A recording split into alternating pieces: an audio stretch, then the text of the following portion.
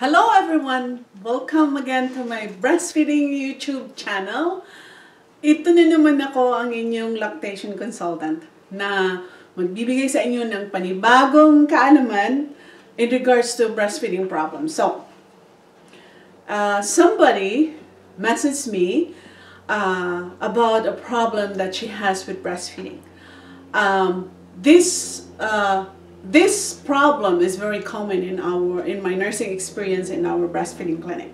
So, ang problema kalimitan ng mga Asian moms, especially sa size nating mga Asian, is they think the problem is the size of your breast. So, the topic that I want to discuss today is your breast size really a fact on how you breastfeed? Many of my patients, most of them question about their capability on how they can produce milk with a breast size like this. So this is even bigger. There's some breasts are even smaller than this, especially for Asian. So, kalimitan ng mga nanay, pag tingin nila, yung breast nila ang liit, nawo-worry sila. Lalo na yung mga nagbubuntis ngayon, if you're buntis ngayon or you're planning to get pregnant and you're worried that the size of your breast may not be capable of producing enough milk for your baby. Na-explain ko sa inyo ngayon kung ano ang gagawin nyo, kung ano yung mga kaalaman na kailangan yung malaman so that hindi kayo magiging problematic and you feel stressed about the size of your breast and the milk that you can produce in that breast. So, I have few samples here. I think I have a smaller size. I'll show you. I have a smaller size here. I'll show you kung I saw breasts with this size. You know that? Many in my nursing experience, may mga breasts na really well-formed, na yung nipple talaga is well-formed like nipple ng bote na talagang maganda yung shape ng pagka-nipple nila. There are also some moms who really struggle with the shape of their nipple dahil flat yung nipple nila. So, I have another shape here. May mga breast din na ganito din ang shape, na talagang pointed na talaga yung breast nila like a bottle. So, yun yung mga breast, mga shape ng breast at shape ng nipple na binayayaan ng Diyos ng magandang shape, okay? Isasample ko lang sa inyo kung ano yung talagang wino-worry ng mga moms when it comes to, I'm just trying to get the shapes that I can show to you. May mga shape din ng breast na is just like this, okay? It's a perfect round, pero pagdating sa nipple, doon naman sila bumagsak na flat. So, there are so many types of breast talaga, so many types of nipple na talagang namumroblema ang mga nanay. So, it could be this shape, na it looks like a bottle. It could be like this, na flat yung nipple. So there are so many ways. I have to be very careful. I break my thing. So in this situation, so I have a bigger breast. This is I have a bigger breast. Oh, I just want to make you laugh. Wait, stop rolling. Okay, sorry, it's distraction. Okay, there you go. So, this size of breast, as compared to this small one, minsan, nagdi-debate ang mga moms, am I capable of producing milk? Do I have enough milk for this size? So, I'm gonna explain to you why it's such a big issues for so many moms. Okay, when you have a smaller breast, as the size of this. If you have a smaller breast, worried ka, feeling mo hindi na satisfied yung baby mo because your breast is too small, I want to ask you this, kung ganito ang size ng breast mo, it's so tiny or even smaller than this, the first thing I'm gonna ask you, is your baby gaining weight? Every time ba nag-check up ka sa baby mo, may check up ka, is your baby gaining weight? If your baby is not gaining weight, then there's a problem with this small breast. But, kung maliit yung breast mo, pero yung baby mo nag-gain ng weight, what's the big deal? That means this breast is working.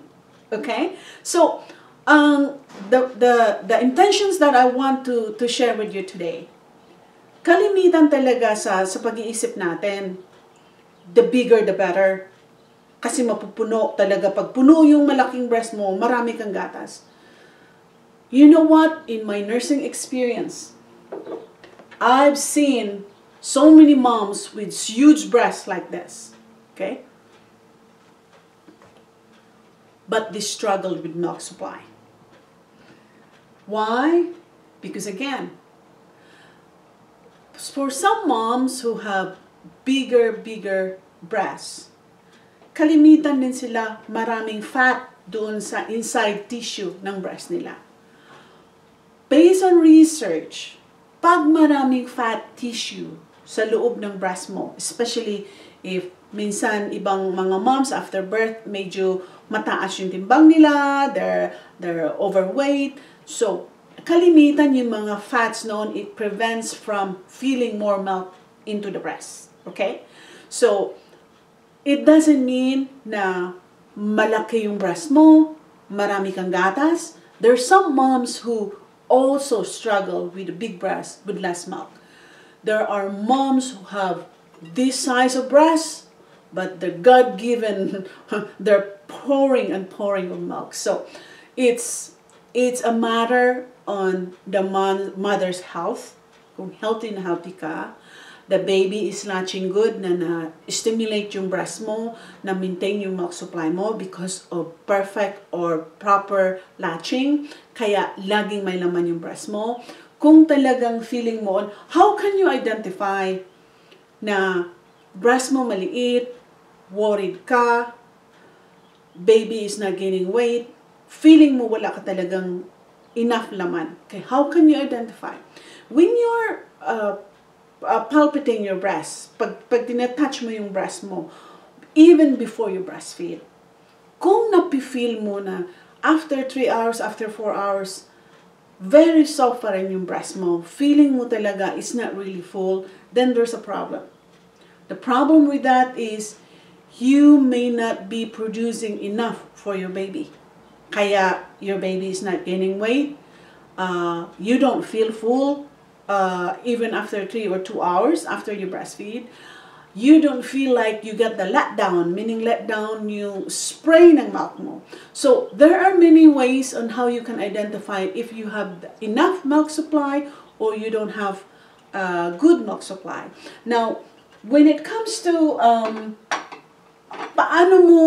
paano mo ma-increase yun? Kasi yun ang nakukuha ko mga message na paano ko i-increase yung milk supply ko kung talagang maliit yung daddy ko, kulang pa ako sa supply. So, I have few of these videos, but I'm gonna do it again. Na maraming mga nanay talagang nagbe-message sa akin na kulang sila sa milk supply. Ito yung ulitin ko na naman sasabihin sa inyo. Ang kakulangan sa milk ay maraming dahilan. Either dahilan si baby, either si baby tamad, or si baby talagang hindi siya magaling mag-suck na mag-stimulate sa breast mo, or si baby talagang hindi frequently dumidede sa'yo, kaya kulang yung milk supply mo kasi medyo mahina yung backup mo na worker na si baby. Okay? On your side naman, on the mother side, kung bakit konti yung milk supply mo, either nanay, lagi kang pagod, nanay, ang dami mong problemang iniisip, nanay, ang dami mong ginagawa sa bahay na nakakalimutan mong mag-frequent breastfeeding, kaya nagdi-decrease yung milk supply mo. Or nanay, hindi ka kumakain ng mga masustansyang pagkain, lalo na sa pandemic na ito, kulang ka sa mga vitamina, mga vitamins, kulang ka sa mga healthy ingredients ng pagkain mo to increase your milk supply. So, do not blame yourself alone. Hindi lang ikaw yung may problema. Minsan din, patas kayo. Either your baby has a problem or you have the problem. So, what can you do? So, if you don't have the chance to see a breastfeeding educator, a lactation consultant like me, or a nurse educator na maggabay sa'yo, I'm happy to be here to tell you on what you need to do, okay? Kung talagang severe na yung problem mo to the point na wala ka na talaga, it's drying now, wala nang laman yung breast mo, si baby is not gaining weight, you need to seek medical help sa doktor mo, okay? Ano ba talagang kailangan mo, okay? Either baby has some type of medical condition na hindi nag-gain weight ng baby mo. I'm gonna set you an example. In my experience in our breastfeeding clinic, may nanay na ang dami niyang gatas. Ang dami talaga niyang gatas. Ngayon, worried siya kasi yung baby niya hindi nag-gain ng weight. Hindi talaga nag-gain ng weight yung baby niya. No matter gaano kadami yung milk niya. Guess what? Kung pumunta siya sa kliniko, so I said, I have to refer you to see your doctor, your pediatrician, because this is not a normal issue anymore dahil the baby is not gaining weight and yet you have lots of milk supply. Guess what? We found out na ang baby pala may problema sa thyroid. Kaya yung metabolism ng baby, yung kinakain ng baby na burn out lahat, na hindi nag-gain weight yung baby. Okay? So, because of blood work, so nag-blood work ang baby, nalaman na gano'n na may problema. There's also some things that mom would have a problem to kung si mom ay may hypothyroidism, okay? Problema sa thyroid, or anemic si mom, kaya hindi nakapag-produce ng maraming milk, or kulang na kulang talaga sa masustansyang pagkain. So these are the things that you need to understand bago ka maging stress. Bakit kaliit-liit ng breast ko? Or bakit malaki ang breast ko? Hindi pa rin nagiging ng weight ng baby ko. So it's not the size of breast. It's how you latch the baby, it's how you breastfeed the baby, and how you take good care of yourself as a mother. Okay? Maintaining your good health, nutrition, your mental health, your physical health, as well as maintaining baby's breastfeeding frequently. Yun talaga ang one of the ways on how you can maintain milk supply, and also by giving yourself a break sometimes, okay? Dahil mahirap talaga ang maging mom, mahirap talaga minsan ang mabe-breastfeed. Hindi lahat ng breastfeeding mom is like they're doing it magically na it's there and the milk will come out. Sometimes you have to work hard. So I hope this video talaga nakakatulong sa mga nanay ngayon na naghihirap ng milk supply. So if you have any comments, any experience, any situation, feel free to comment. Please do like this video, share this video para marami kayong matutulungan, hindi lang ako. Okay. I would like to see your comments, and please continue to subscribe every 2 or 3 days. May iba't iba akong video ipapakita sa inyo that would really help you for yourself, for your family, and for everybody around you, and how you can get along with everyone around you. Thanks for watching and be safe. I'll see you again.